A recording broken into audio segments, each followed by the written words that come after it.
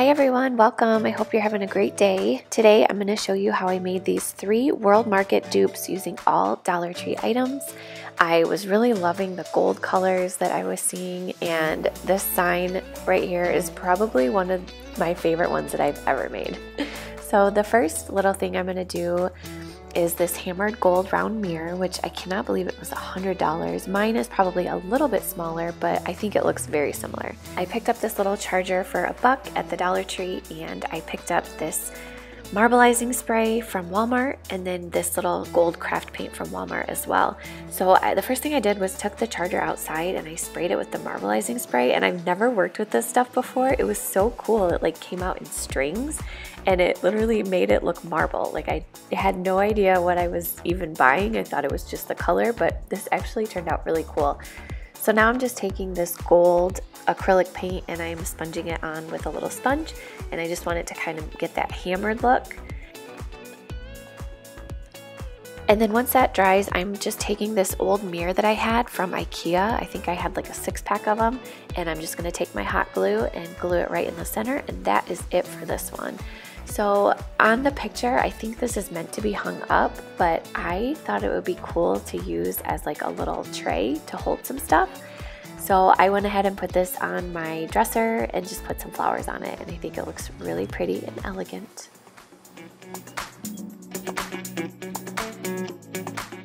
Alright, for this next one, we are going to make a round gold sunray mirror. I cannot believe this originally is $120, and this one is definitely probably a little bit smaller. So what you're going to need is a round mirror from Dollar Tree, and then I have 2 packs of these wood dowels, and I'm also going to be using this metallic paint as well. And of course your glue gun. And the first thing I did was I found these, I believe they're wire cutters, and I'm just going to take and cut all of the wood dowels. I'm going to leave some of them long, but then I'm just going to kind of either cut them in half or cut them in like 70-30, so that I just want different sizes of the little rods. Then I also had a little thing of sandpaper next to me because when I cut them, they were kind of rough on the edges, so I was just sanding them a little bit. If you guys have something that cuts wood better, I mean, this wasn't the best thing to use, but it worked, and so I was just able to sand the edges to make them a little more smooth.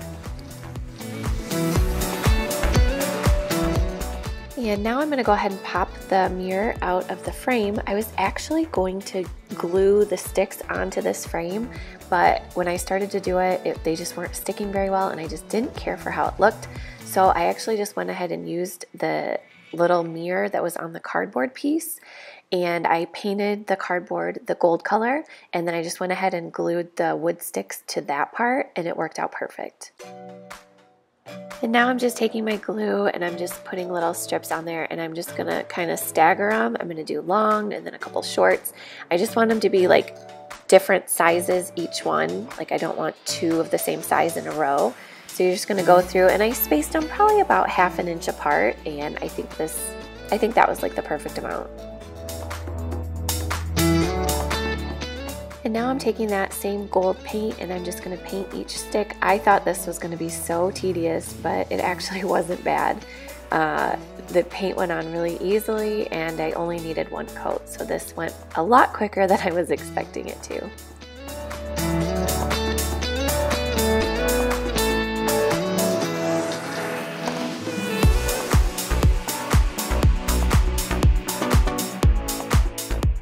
Alright, now for probably my most favorite sign. All I needed for this was a frame from Dollar Tree. I found this wood contact paper from Dollar Tree, and then my mom had this old fork that I just thought was so cute. It had roses on it, and I wanted something with character, and this was perfect. But you can totally pick up a fork from Dollar Tree for $1, and this project will cost you like $3. So the first thing I did was take the glass out, and I'm going to go ahead and paint the frame with just this white acrylic paint. And I wanted it just to be kind of like an off-white, so I was mixing a little bit of this brown with it as well. I didn't want it to be totally white, I just wanted it to kind of be like a creamy color, so this worked out good.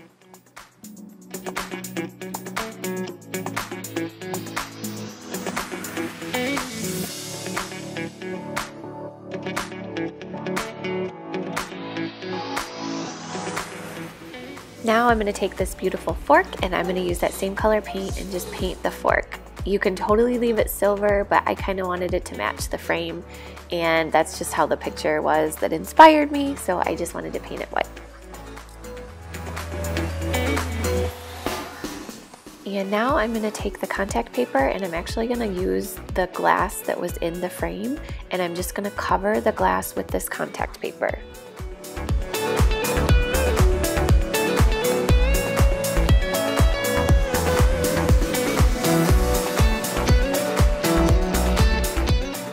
I made sure to cut the contact paper a little bit larger than the glass so that I could fold it over on the sides so that it was just nice and even, and then it would fit back inside the frame.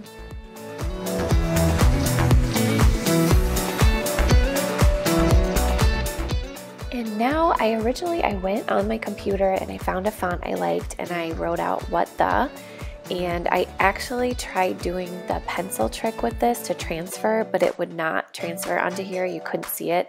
So I am freehanding it, so it's not perfect, but I think it turned out pretty cute. So once you get the letters how you want them, then I'm gonna go ahead and just glue the fork on there and then put this thing back into the frame. And you guys can you could get little sticky letters, or you can do the paint freehand, however you want. You know, you can totally make it your own, but I just love how this one turned out. Thank you guys so much for watching. Comment down below, let me know which one is your favorite, and don't forget to subscribe if you guys are new, and we'll see you all next time. Bye.